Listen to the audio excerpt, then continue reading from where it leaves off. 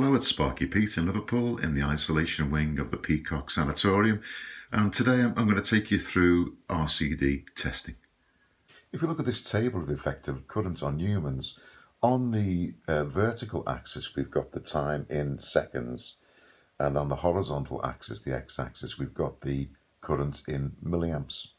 And you can see the different zones there, AC1, AC2, AC3, and then various degrees of AC4.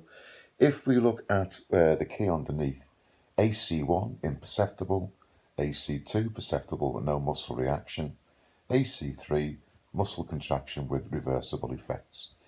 Once we move, however, beyond that, AC4, possible irreversible effects, and AC4, 1, 4, 2 and 4, 3, various degrees of risk of heart fibrillation, which is effectively a heart attack.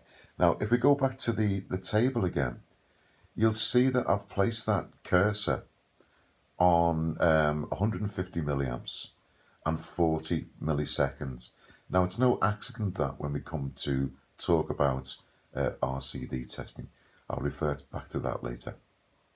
Of course, I mean, something to realise is that it's not hard and fast, this, because it depends on the person and it depends on the situation in which they get the electric shock. I mean, it's some kind of way of working out the severity of the shock, but it's not an exact science. There's our shock protection family tree. When we fit RCDs, we're generally doing that for additional protection. Well, additional to what? Well, we're generally talking about additional to basic and fault protection. So basic protection is effectively what stops you poking your finger into the electrical installation, getting a shock. Barriers, insulation, enclosures, obstacles and placing out of reach. Now, that could do with a little talk in itself. Fault protection, what happens under fault conditions, earthing and bonding, fuses and circuit breakers, you know, in a nutshell. And that's part of a system called automatic disconnection of supply. Now, additional protection, well, we've got additional protection in the advent of the failure of either basic or fault protection, or to protect us against carelessness by users. Now you can see there additional protection. Use of RCDs to provide additional protection in the event of failure of basic protection. And on the other hand, use of RCDs to provide for fault protection or carelessness by users. And it also mentions supplementary bonding there as well. So when we fit RCDs, like I say, a lot of the time it's for additional protection.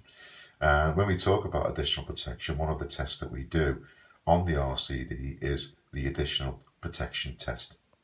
This is the RCD in question, and you should be able to see there that the I delta N value, I triangle N, the rating of the device is 30 milliamps. So when we talk about a 30 milliamp RCD, that's one there. To make the test on the RCD, if we look at the on-site guide, it says as near as practicable to its point of installation, but I remember reading an article in Professional Electrician a couple of years back, and it said there's no real advantage in trying to do it at the nearest socket to the point of installation, and that we can just take it wherever's convenient. I mean, here I'm actually in the kitchen. So as I've said with inspection and testing, we get conflicting advice from reputable sources. I've said that before. We're going to call it 4 tests, and here I've got the instruments set up for step 1 of the 4. It's on 30 milliamps, it's on half times. I'm not going to use the auto test function because I think it's clearer just to demonstrate them one at a time. So in this particular test, it's going to put the 15 milliamps effectively on the circuit for 2 seconds, and we're hoping and expecting that it won't trip. So let's give that a go.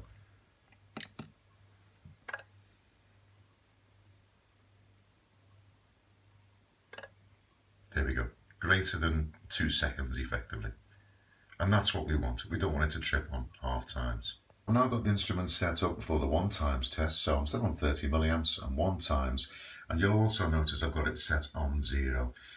We do another test on 180, and that way we're testing it around both sides of the cycle. But let's go with this test, and we're expecting a value within 300 milliseconds.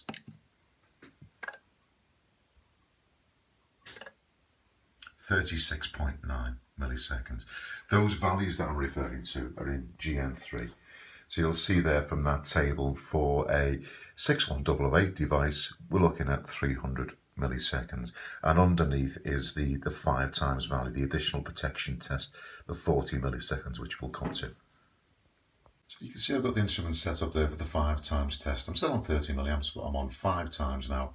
And you also see as well that I'm going to do this test on the 0 with the intention of repeating it on the 180. But just for now, I'm going to keep it simple. So what's in front of you is going to be simple. So here, we're expecting it to be within 40 milliseconds.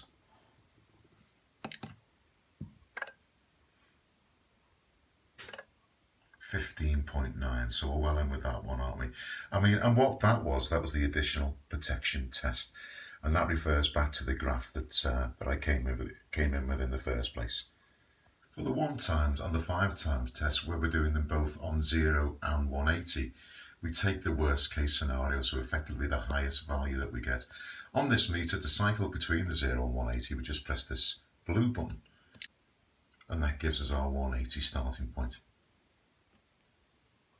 And the last test, of course, is to operate the button. There we go.